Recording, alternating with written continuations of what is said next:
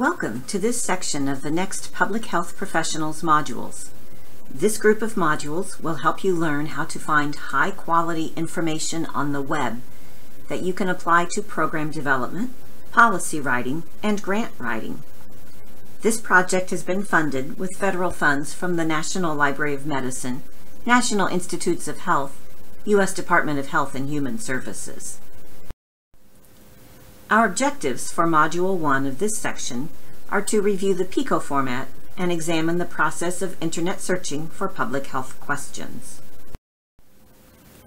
Remember that searching can be a cyclical process. We start with a question, select a resource to search, then formulate and conduct our search. Based on our results, we may have to circle back and reframe our question and/or try other resources in order to move forward. Let's do a quick refresher on asking the question with the PICO format. PICO helps us to focus on the concepts to use in our search. Before we do our search, we need to figure out who our population is, what intervention we're using, what we want to compare it to, and the outcome of interest. In some cases, a comparison could be no treatment at all, or the current standard of care. Here's our example. Does sexually transmitted infection, or STI, education via social media decrease risky behaviors and incidence of STIs among high school students when compared to current education? Keep in mind that all research is not equal. Many people visualize the strength of research evidence by using a pyramid such as this one, with reviews of evidence at the top. At the base of the pyramid, we have expert opinion, which might include editorials or literature reviews. However well written, they may lack strong evidence. Next up on the pyramid, we have non-experimental research. Qualitative research, retrospective studies, and case studies go here. Qualitative research is sometimes the best resource for understanding your population or community, and may provide excellent information on underrepresented groups, since clinical trials may not be inclusive or representative of the entire population. Next up the pyramid, we have experimental research. This is often more clinical and includes randomized controlled trials.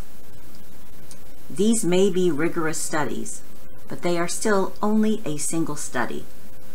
At the top of the pyramid, we have reviews of evidence.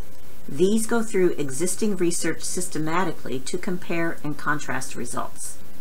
Systematic reviews and guidelines are generally considered the highest level of evidence because they look at an entire body of evidence, not just one study. We will focus on sources that provide this type of evidence.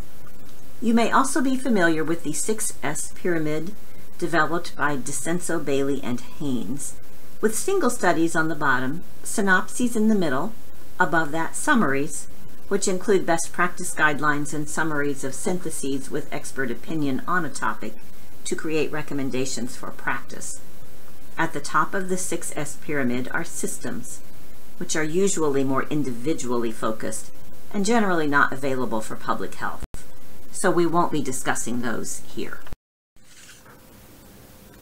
Synthesized evidence, such as guidelines and systematic reviews, allows you to see the landscape of evidence rather than read through individual studies. In these modules, we will focus on sources to search for best practice guidelines and summaries, systematic reviews, or reviews of evidence for public health. Once you have found a guideline or systematic review, it may be helpful to search for newer individual studies. PubMed is a source to search for those. An earlier module in the next series shows you how to search that database. Public Health Plus is another site you might want to use. You will find a link to that on the next Public Health Professionals portal. While searching, you may want to use Boolean operators. These operators or conjunctions are used to assist in the search. See the circles, known as Venn diagrams, on the screen. And combines terms. It's where the circles overlap. So if you search for systematic reviews on diet and exercise in weight loss, both concepts must appear in the review. Or gives you more. You'll get results featuring either term. This is both circles completely filled in. So you will see reviews that are about diet or about exercise, but not necessarily both in the same review. Not eliminates a term. Say that you don't want a certain aspect of something covered. Use not if you want to see reviews on diet only and not exercise and weight loss. Only one circle is filled in, except the part that overlaps. There are a few other tips for searching, depending on where you're looking.